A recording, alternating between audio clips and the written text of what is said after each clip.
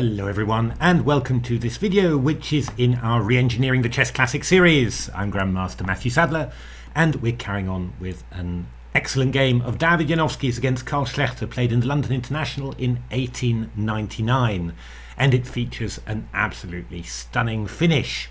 It's also one of those games where I mean, mostly, you know, as a strong player, when you play through a game, you get a general sense of the flow of the game, and you normally have a good grasp of, you know, what was happening, who was better, and when, and why. But this is one of those games where the engines rather confuse me, and yeah, you sort of learn just a little bit more about strategy. And there's quite a similarity to a game that was played between Elina Rubers and Erwin Lamy, which is called The Deepest Strategy on this channel. I'll put the link to that video there. But it's a very similar sort of scenario where black blocks up the queen side, and you assume that that means that that black is going to be much worse. But actually, the engines prove that well, against white's on-rushing king side, black can also fight in there and even get an advantage.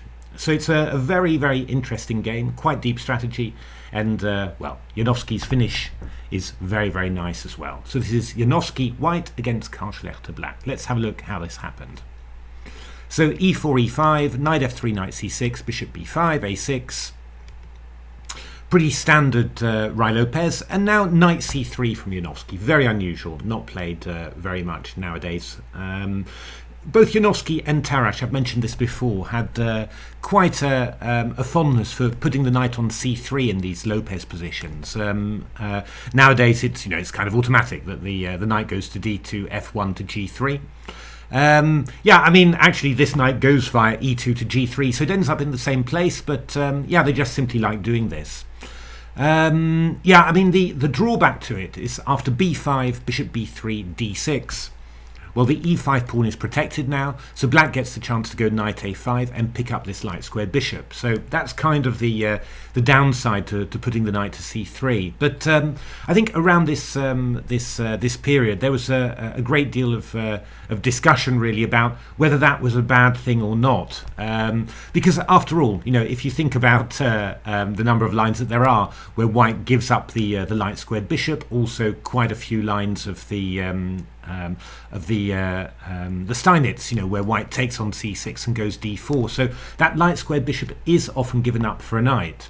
So, well, you know, in this case, black's spending a lot of tempi to do it.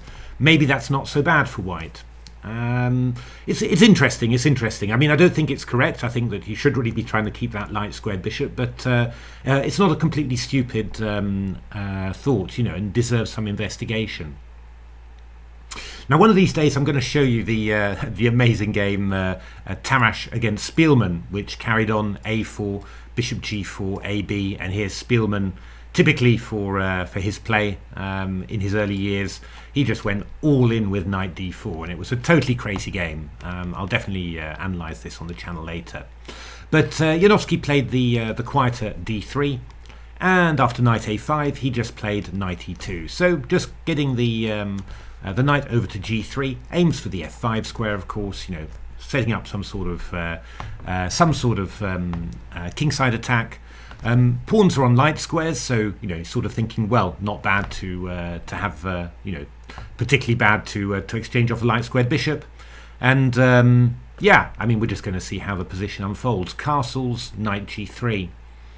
And now something slightly strange from Schlechter. I mean, c5 is very, very natural. I mean, for a start, it maybe even threatened c4, you know, maybe trapping that bishop somehow. And well, after c3, yeah, the engines did various things. Took on b3 was fine, but also tried this move c4, which was very interesting. And after bishop c2 takes bishop e6, we've got some sort of well, looks like some sort of Najdorf structure, really, you know, Sicilian structure, which looks pretty good for black, really. Rook d1, rook b8 was played, maybe looking for b4. b3, queen c7, the knight was rerouted, doesn't have any prospects on a5 anymore, but it's coming around to c5. Black's playing a5, lovely position for black, really. You know, it's so that's very, very natural. Schlecter's c6, not 100% clear what he was intending with that. I think maybe the idea was that he wanted to play d5, and after e takes d5, retake with the pawn on d5. It's not 100% easy to achieve that. Yeah, otherwise, I mean, it's fine as a move, but it's just a little bit slow, and you sort of think, well, yeah, you know, wasn't particularly needed. Just play c5. But c3 was played by Janowski, and then Schlechter took the opportunity to get that light squared bishop, and then played rook e8. Yeah, Janowski played d4, so yeah, black isn't going to get the opportunity just to play d5 nicely. d4 is putting pressure on the e5 pawn. Now the engines were often interested just in taking on d4 like this, and then, you know, maybe you play something like bishop b7, or you can play something like queen b6, and yeah, you know, you're just going to try and play bishop f8, put a bit of pressure on this pawn, maybe get in d5 later, or play the bishop to b7, play c5. Decent position for both sides there. Schlechter played it a little bit more quietly, but perfectly fine too. Queen c7, just defending the e5 pawn. Rook e1 from white, and now yeah, well, maybe a slightly confusing choice from Schlechter, c5. You know, didn't play c5 earlier, but playing it now. Yeah, I mean, the engines, you know, just playing h6 to stop bishop g5. And then you know, maybe going to carry on with a5, something like that. Keep the pawn structure flexible. Yeah, I mean, that's quite reasonable, really, and I think, you know, that sort of fits, yeah, the whole point of c6 a little bit better. But c5 is not a bad move at all. And here white's got to decide, you know, are you going to allow black to exchange off in the center, free the pieces? After all, you know, black's got the two bishops, so, you know, if you get a general exchange of pawns on d4 and then some pressure along the a8 h1 diagonal, that could be nice. So I think Janowski's d5 was pretty sensible.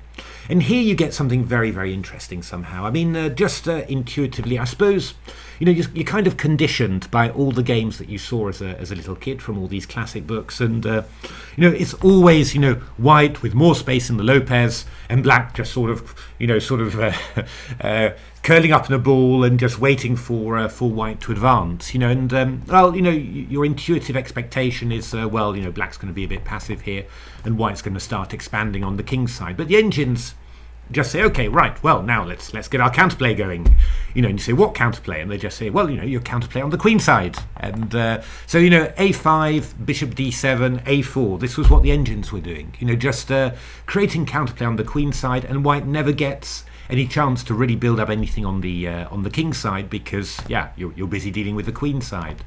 Another idea that was Dragon's idea, a5 immediately. Stockfish played this one, quite nice, g6 and h5, just actually covering the f5 and the g4 squares, so white can't play g4 or knight h2 to g4. White can't play knight f5 either.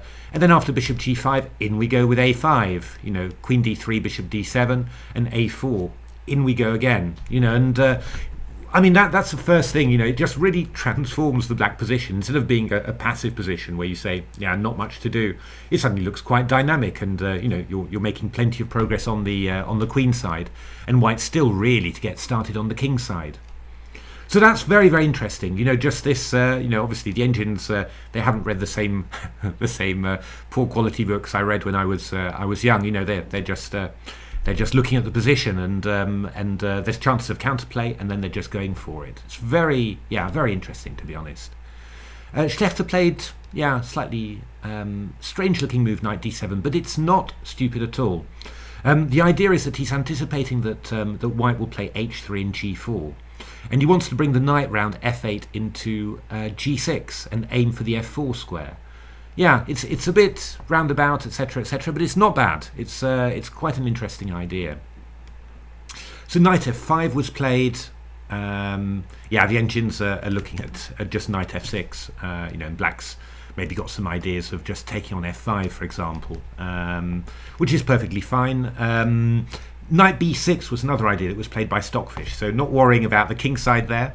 and just preparing to support a5 to a4 with the knight, you know, and maybe keep this bishop for maybe exchange it against this one later if it gets too dangerous. You know, also working out pretty well. But again, you know, the engine's going for counterplay there. But knight f8 is not a bad move at all. g4 from Janowski, sort of saying, well, are you aiming to exploit the f4 square? Here you are, have it. And here Schlechter played a rather strange move. Again, you know, it is true that in these block positions that black can get away with a lot more. You know, you can waste some time. But I did find bishop f6 a little bit strange. I mean, it's clear that white's going to go g5 at some stage, so why give him the tempo, really? The engines were looking at c4 now as a counterplay option. If you go b4, then a5. And if b takes c4, you go queen c4 and then a5, and off you go again, you know, with your queenside counterplay.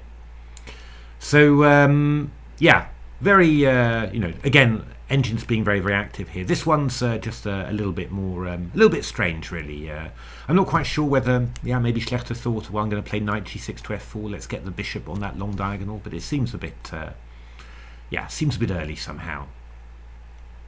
Now Janowski took an interesting decision here. He played the move c4, and yeah, I mean the strategy simply is we're going to try and you know, close the queen side, just completely solidify that, and that'll give us time to attack on the king side where black can do nothing. And here Schlechter replied with a move that I thought must be a terrible mistake. He played the move b4, which is you know, very, very acquiescent, really, you know, just giving white everything that he wanted. And yeah, I assumed after this that white was just you know, clearly better. Well, I mean, the engines you know, are looking at stuff like bishop d7, for example, and king h1, knight g6. Okay, we get chased back, and then we start going with a5 simply, you know, and a4, and we're going to create counterplay there. It's a little bit awkward somehow. The black pieces look a little bit odd. But okay, you know, that's absolutely fine there. But Schlechter played b4, and but the engines are not too, you know, not too despondent. I think Stockfish's evaluation here was 0.41, which is obviously not that drastic. The only thing I will say is that in the games that I had between Stockfish and Komodo Dragon MCTS, I'm doing that special mode of Komodo Dragon. It's a little bit weaker than the main one, but sometimes find some interesting stuff, so it just seemed worth trying. There were starting to be a few wins, which I think just sort of indicates that the danger that black is in is suddenly is a lot bigger, you know, and is much harder now for black to distract white. But yeah, it doesn't seem to be you know, as bad as I thought, and well, in actual fact, well, I'll explain a little bit later. It was actually rather slightly confusing in some ways as well. So h3 was played by Janowski, a remarkably calm move for David. h4 is what the engines wanted, and you know, just to get going, right, to g5, and then we're going to go knight g2 into knight h2 into g4, just like Janowski did, but with just a little bit quicker, really. You know, that's. But it was quite interesting to see what the engines did. One thing that really impressed me there was, I think, was this Stockfish? I'm pretty sure it was Stockfish doing this. It always is when it's a really impressive defensive maneuver. After h4, Stockfish took on f5, takes, and went h6. King g2, knight h7. I was sort of thinking, what are you doing there, really? But the idea, look at this, king e7, king f1, king d8. What's the idea of this simply? Well, simply you've said, look, I've blocked up the queen side. That means you're not going to be able to do anything there. You've got your initiative on the king side, so I'm just going to move my king over to the queen side and then hold it statically, you know, for the rest of the game. And well, he managed, Stockfish managed to do this very easily against Dragon. But that was really, really impressive. I mean, yeah, you know, this sort of long-term thinking, you know, this always used to be only humans who could possibly do that. You know, Petrojan, amazing king marches. And now every single engine is doing it. On the channel I've got an example of Vice, for example, doing one of those king marches as well. You know, it really is amazing. Although the defensive ones seem to be, you know, really the speciality of, well, Leela especially, but also Stockfish as well in this game. But for, you know, the attacking king marches where you move the king over so that you can shove forward the kingside pawns with abandon, yeah, that really seems to be something that all engines have mastered by now. Really quite amazing. But after h3, Schlechter played knight g6, and now g5. And this was the slightly confusing moment here, because you know, I play lots and lots of engine games. You know, at the minimum it's normally something like 100, 120 per video that I analyse, and then well, depending on how deep I want to go, or whether I've got some thoughts, there might be another 100, 150, just just zooming in on specific things or trying out ideas that I've thought of. But I was looking at the list of games, and I suddenly saw them all switching to 0-1. I was thinking, hey, wait a minute, but Janowski's attacking here. We're going for it. How can this be 0-1? But actually, what the engines thought that this move g5, that yeah, White was attacking far too early. White wasn't ready to hold the position, and Black was able to strike back on the king side. And this is the thing that really reminded me of that game Ruber's L'Ami that's analysed on the channel, because in that game too, Erwin blocked up the queen side. He played he had pawns on a4, b5, c4 against a3, b2, c3, and everyone on Twitter was saying, what a terrible mistake, this GM understands nothing. We all know that you shouldn't block the queen side because you'll have no counterplay there. But actually I am convinced that he'd analysed this quite deeply, and understood, also by analysing with the engines, that it was possible to create counterplay on the king side, which is where White was attacking. Only, yeah, it was just quite difficult to get it right, and he just got it slightly wrong, just chose slightly the wrong piece setup, and it all went horribly wrong. But it's the same principle here. I mean, we've closed the queen side, but whilst White is attacking, White's actually got to be way more careful than you realise. Because Black is also able to strike back, and well, I mean that's partly due to a number of factors. First of all, the fact that we've got the Black's got the two bishops, so able to attack squares of both colours on the king side, and this knight on g6 is superb, of course. Aiming for the f4 square. So yeah, White should have been a little bit more careful. I mean, the engines were looking at stuff like king h1, for example, and then bishop e3. Let's rook e2, and then afterwards we're advancing. Now that we're nice and ready. But yeah, g5. After g5, Black has some possibilities, and that was the moment that I also said about where I was assuming, oh well, this is just Janowski went on top. Maybe the engines will find a way to hold it, with incredible defense for Schlechter. But the game is quite different to how I intuitively saw it. It's White's actually in big trouble here. It's actually minus 1.01 the engine evaluation after this position, because Black plays what Schlechter played, which is f6, and we're just going to break open the king side. And the key point is really, this knight is on f5, supported by a pawn, but only by one pawn. Once we get the f-file opened, it's not a very solid barrier. Actually, it's a really weak barrier, and well, you're going to see that White's just going to end up losing that f5 pawn. So queen h5, rook f8. And then, well, let's have a look at a few little things. Janowski played knight g4, which is natural. If king h1, then the engines were looking at this line, which I thought was very striking. Knight g4, queen d7. Queen d7, what on earth is queen d7 about? Well, the idea is that if you do something like f3, I can just take it off. And, in this position, the white rooks are not doing a great deal, and Black's just ready to invade with the bishop and go stuff like bishop c2, takes b3, roll forward the a pawn. It's just a very, very nice position for Black, -1 according to the engines. And yeah, I mean, this is kind of the problem really, that Black has got plenty of ways to break up this white attacking structure, and then after that attacking structure is broken up, it's not just, ooh, Black survived. It's no, Black's way better. Black's got loads of weaknesses to attack. So, from that point of view, this move b4 is fixing the b3 weakness, So knight g4 was played, and now queen d8 from Schlechter, and the engines don't particularly like that. What they were looking at actually was to play the move bishop takes f5, and after ef you go knight e7, and yeah, all of a sudden, what I said before, this weakness of the pawn on f5 is getting very unpleasant. I mean, if you take on f6, I just go rook f6, and I'm just grabbing it. Rook takes f5 coming up.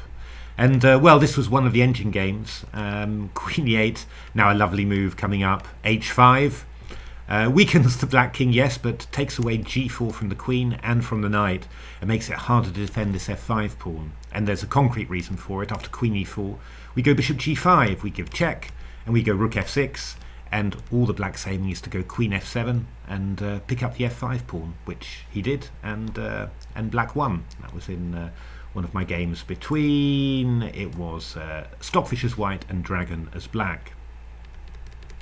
So yeah, I mean, actually white's attacking structure looks really impressive, but it just isn't strong enough, which is really weird. But yeah, queen d8 was played by Schlechter. Yeah, he wanted to, well, it's a decent defensive idea, a little bit passive, but the idea is to free the 7th rank for the rook to defend laterally. You know, that's not bad at all.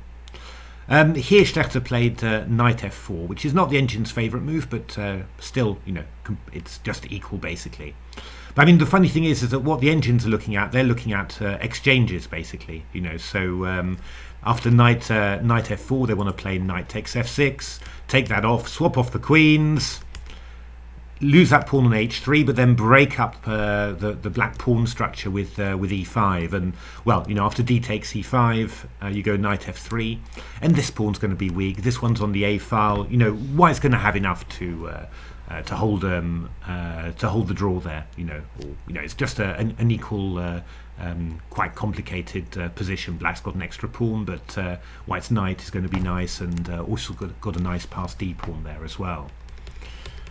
Obviously, this wasn't what Janowski was doing. I mean, he wasn't looking for exchanges. He was looking to build up. And this move f3, again, you know, the engines think knight takes f6 should have been played, is apparently a very big mistake, because the engines just want to take on b2. Rook a2, bishop c3, rook a g2. It looks like an overwhelming build-up of forces, but the engines just want to take. Bishop f6, there we are, and just say there's absolutely nothing that you can do. And well, what's black going to aim to do? Just move this a pawn forwards and then move this b pawn forwards. And well, I mean, the engine's tried all sorts of things. You can put the rook on g6, but nobody cares. We just go a5, and you've got absolutely nothing that you can do. Yeah, it's just you just don't have enough. You don't have the right pieces. Your pieces aren't in the right places to do anything convincing. So yeah, really, you know, really quite impressive. This I have to say. You know, I was quite shocked by it, and also, as always, deeply impressed. Schlechter played king h8, and now Janowski maybe got an inkling of that he needed to do something, and went knight h4, threatening knight g6, king g8, and then rook g2. Very nice move, defending on b2. Planning rook g1, but yeah, I mean, the point is that you know, white's going to get some pressure, but yeah, I mean, how do you really carry on? Not so easy there. It actually as well, just worth pointing out that the engines actually want to take with the rook and then play for this defensive structure. So have the rook covering the third, the other rook covering the second, and then the queen sort of helping along and defending everything as well, d6 and g7. But you know, queen f6 is definitely, there's nothing wrong with that. So rook e7 was played by Schlechter, looking to play rook e5 and trap this white queen. And then rook g5 was played by Janowski. Not the only move, but the engine doesn't mind losing this pawn at all. Just queen b2, rook g1. Didn't seem to find it very important. But here, black does have to be a little bit careful, because white's got a big threat. For example, if you did something like queen b3, I go queen h6 and then e5. So this move e5, cutting the defense of the queen to the king side, the g7 pawn, is a very big threat all of a sudden. So probably the best move, the safest move that black has got, is just to go back with queen f6.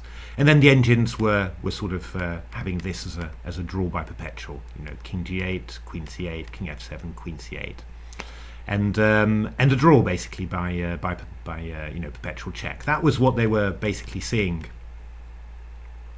But here, Schlechter, presumably quite confident, I get the feeling, you know, feeling that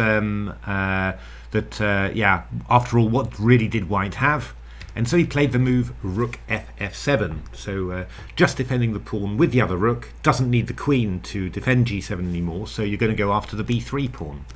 And here, maybe pause the video and have a little look, because see if you can see the stunning finish that that Janowski came up with. I have to say it's quite surprising. It's the sort of thing where you have to, a couple of blinks just to to understand that this is actually working for white.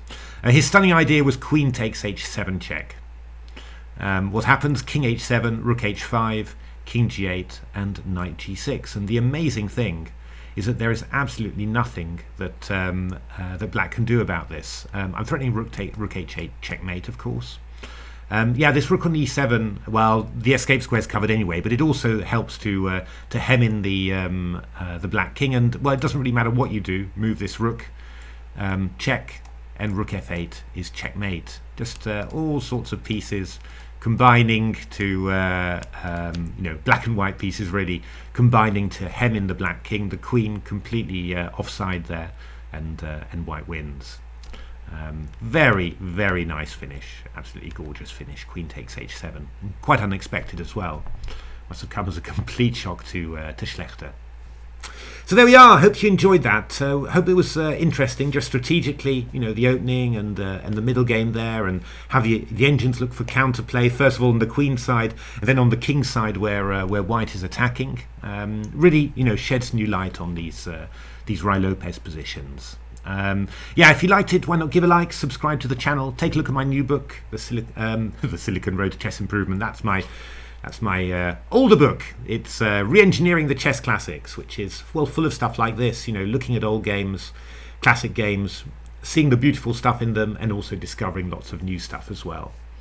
And otherwise, thanks very much for watching, for being part of this channel, and hope to see you at the next video. Thanks for watching.